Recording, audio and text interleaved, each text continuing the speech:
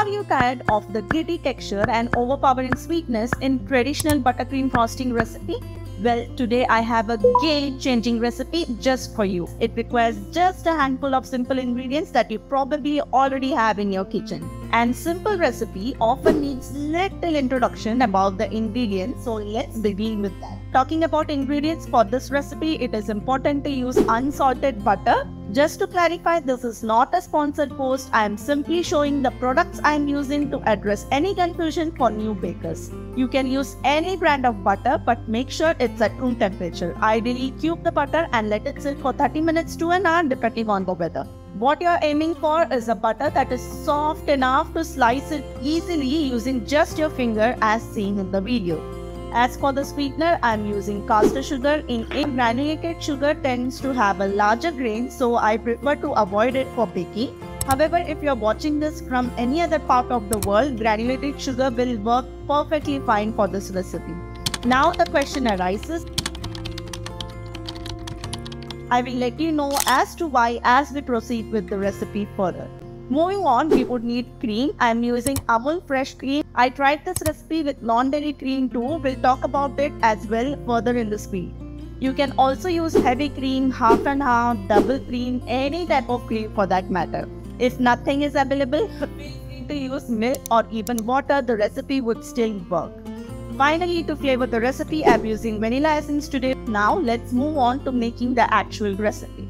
In a saucepan, combine the sugar and cream and heat it over medium speed until the sugar completely dissolves. See, this is the reason why I asked you to use caster sugar or grind your granulated sugar, because you do not want to lose any moisture from the cream. Now, I must be honest here, the cream that you are seeing in the video at this point is non-dairy whipping cream, which didn't work well. So for the final recipe, I am using fresh cream. I'll explain the difference short. Keep the flame low and stir continuously. Check if the sugar is fully dissolved. Note that the cream and sugar mixture at this point will be hot, so be careful while checking it. If it is, then transfer the mixture to a wide-mouthed bowl, cover it tightly with a cling wrap, ensuring that the wrap touches the surface to prevent the formation of any skin. Refrigerate it to cool down quickly. Meanwhile, let's move on to beating the butter along with vanilla essence. This step is crucial, so please pay close attention. Place the measured butter in a mixing bowl and beat it with the hand mixer until it becomes pale, almost white in color and incredibly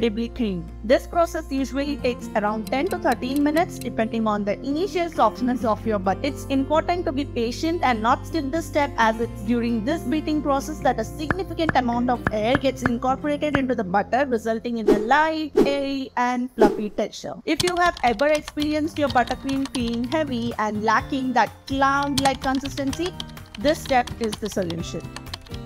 Fine. Remember to scrape the sides of the bowl regularly to ensure even beating. After continuously beating for around 10 minutes, you will witness how the butter transforms into a creamy and soft texture. Take a look at the difference in color between the butter that we started with and the current result. It's truly fascinating, isn't it? And by now the sugar and cream mixture would have cooled down too, so let's check on that. Now here's the one with non-dairy whipping cream. See how the sugar has crystallized upon cooling. If you incorporate this into the whipped butter, then you would again get gritty texture. That's what's the purpose of this whole recipe, right? And here is the one with fresh cream. Look how smooth it looks, almost like condensed milk. Talking about condensed milk, I do have a buttercream frosting recipe using condensed milk, which also tastes equally good. You can watch that recipe too after this one if you like. So let us now add this to our whipped butter in 2 batches and beat until stiff peaks form. Since the sugar and cream is in semi-solid form, unlike the ermine frosting where it is so much thicker due to the flour used, you might at times feel that the frosting is not thick enough. In that case, simply refrigerate the final frosting for 10 minutes and you should be good to go. And we are done. Voila! Look at that fluffy and smooth frosting. This frosting pipes beautifully and also can be used to fill and frost a cake.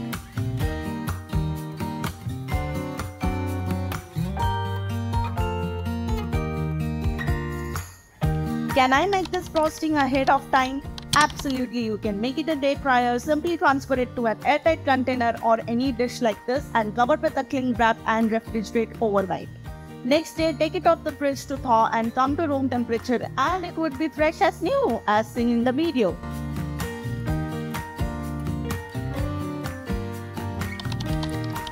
This recipe makes a cup and a half to frost 12 cupcakes, or fill and frost a 3-layer 6-inch cake or a 2-layer 8-inch cake. This is the cake I made using this frosting, but do note that the decoration on top is made using whipped cream.